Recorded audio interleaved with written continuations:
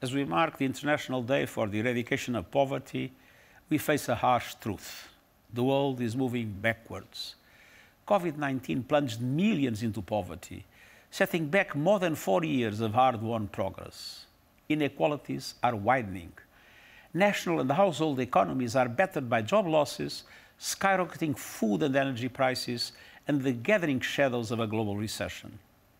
At the same time, the climate crisis and raging conflicts are causing immense suffering, with the poorest people bearing the brunt.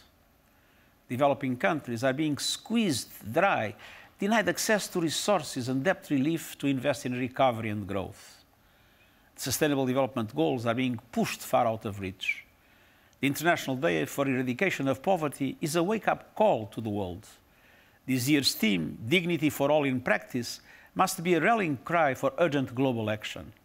Action to invest in people-centered solutions, from health and decent work to gender equality, social protection, and transformed food and education systems.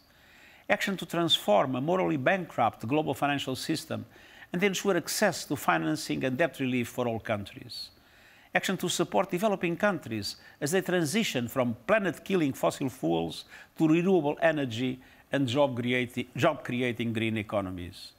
And to action to end conflicts, heal geopolitical divisions, and pursue peace. And action to achieve the Sustainable Development Goals.